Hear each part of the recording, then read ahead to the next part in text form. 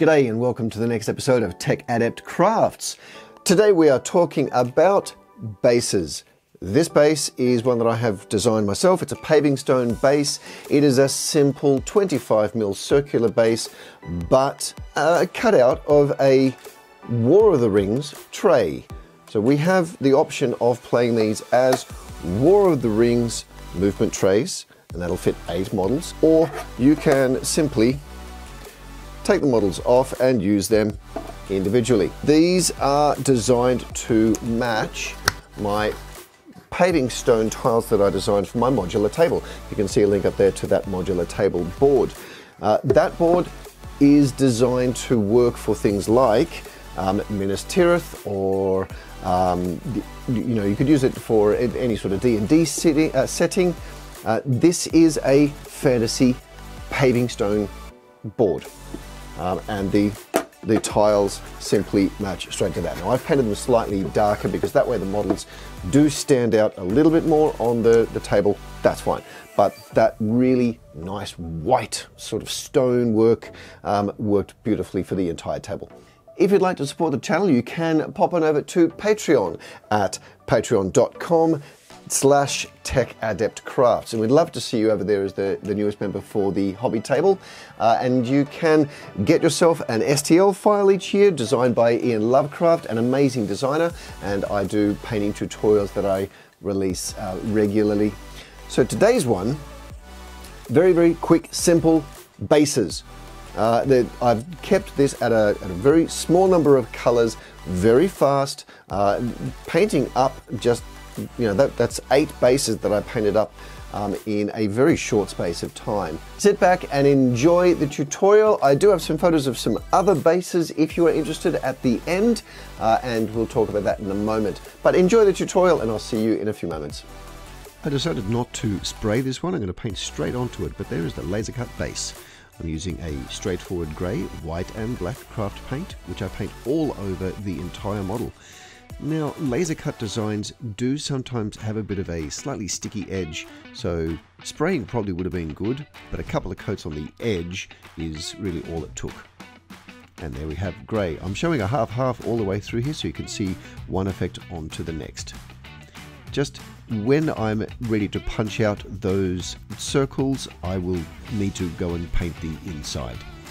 I did have one that I'm painting up also for the miniatures, and this one has been sprayed white, so you can see there the difference between one that was undercoated and one that wasn't. There really isn't a lot of difference, but that does show with the bottom plate stuck down to the top plate now. It certainly is a lot easier to paint the base though before you stick the miniatures on. Next step is a dry brush of a light grey. This goes over the entire underside. I really should have gone to get a bigger brush for this, but hey, I was really feeling very cold and very lazy and really didn't want to move.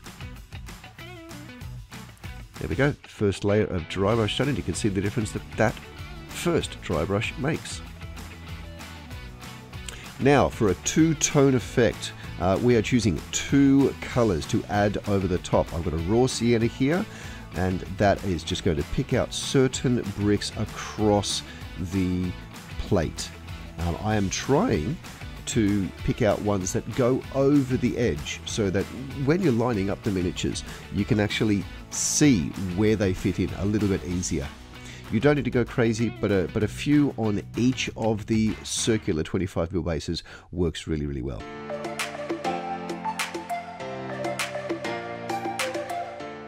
And there you see with the first of the 2 colors. Second color, I'm going with the turquoise, something a little bit different than a brown or the gray, just to add a bit of color in there. And again, same thing, pick out some tiles, some that go over the edges is, again, a nice thing to help you to match over. But you don't want to go crazy with this.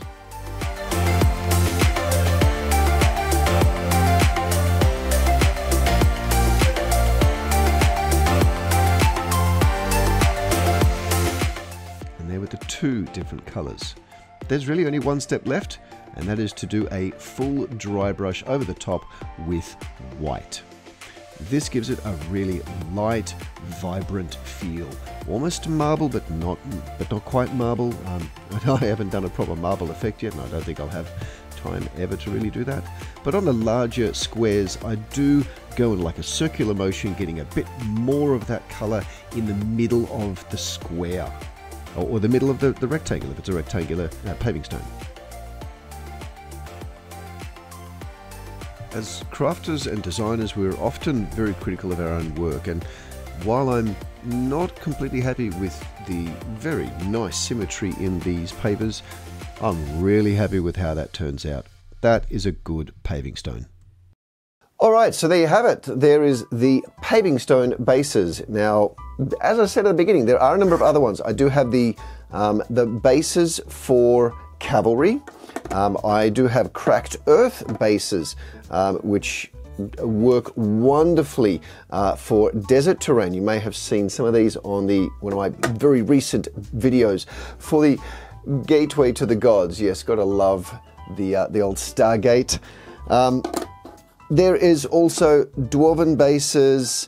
I have cobblestone bases and a number of other things. I've also got just plain bases without the insert, which are designed for Kings of War.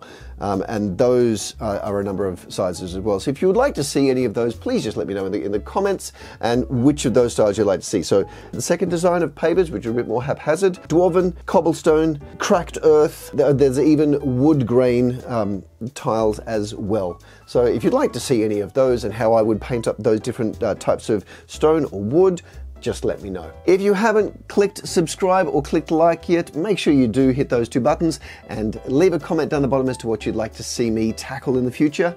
I'd love to hear from you and have you join our little band of builders. We'll see you in the next video. Cheers. I want to thank all of my Patreon supporters, but in particular the Full Tackle, Ancient Rabbit, Andreas Rocco, Charles Fadouk, David Bennett, David Skiberis, Wayne C. Israelson, Jean McGuire, Joel Cunningham, Judy Hayes, Kevin Goodrich, Christina B., Lopiana, Michael Togwell, Night Lurker, Riri, Sean Rickmeyer and Talazanch.